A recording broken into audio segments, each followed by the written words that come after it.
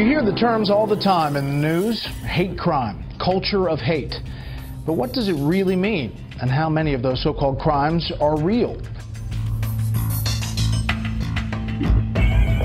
I was frankly surprised how many people jumped on board to side with Jussie Smollett before there were photos, before there were police statements, before all that stuff. And so how do you think this all, what was the trajectory of how this went wrong? Yeah, the headline was so sensational and so disturbing. It first came out on TMZ. An act of intimidation.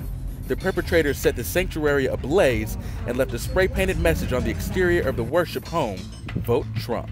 Police arrested a man in the burning of a historically black church in Greenville. Police arrested Andrew McClinton for arson today. The bishop told us McClinton is a member of the Hopewell Missionary Baptist Church.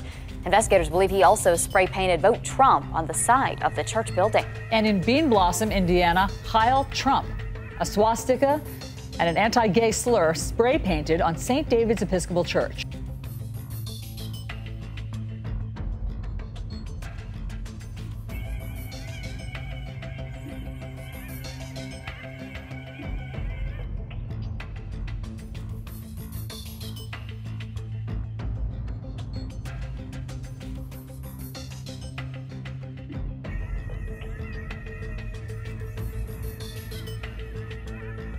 A Muslim woman says she was verbally attacked by a group of men, and it didn't stop there. Initially, 18-year-old Yasmin Saweed claimed she was attacked by those evil male Trump supporters who called her a terrorist and threatened her. It was so bad she had to write about it on Facebook, but it reeked of BS, because it was.